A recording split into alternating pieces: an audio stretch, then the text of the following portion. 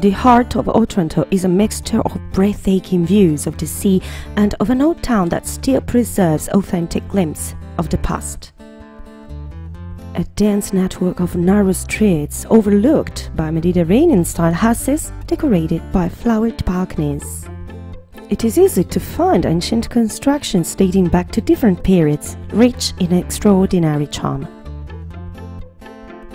From the hinterland, we are greeted by Porta Alfonsina, an imposing passage in the thick Aragonese defensive curtain.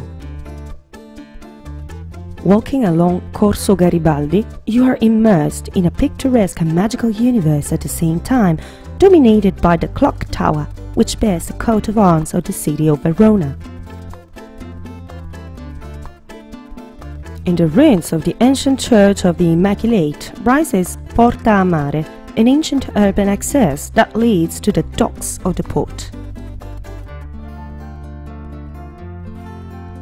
Pushing into the oldest part of the village, you enter the bastion of the Pelasgi, with its enchanting views of the Bay of Otranto. The views offered by the historic center are enchantingly beautiful. Many illustrious figures of European and Italian culture were fascinated by the colors of this city. Among these, Carmelo Bene chose his residence among the narrow streets of Otranto.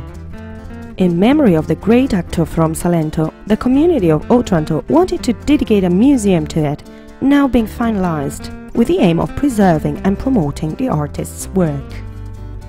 In the heart of the streets of the village, St. Peter's Church appears in its beauty, a monument representing the Byzantine art and architecture of Puglia dating back to the 8th and 9th centuries.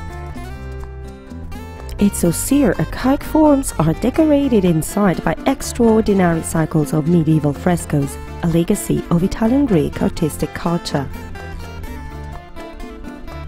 The historic center of Otranto is a source of genuine beauty, still able to surprise and marvel in spite of its many centuries of age.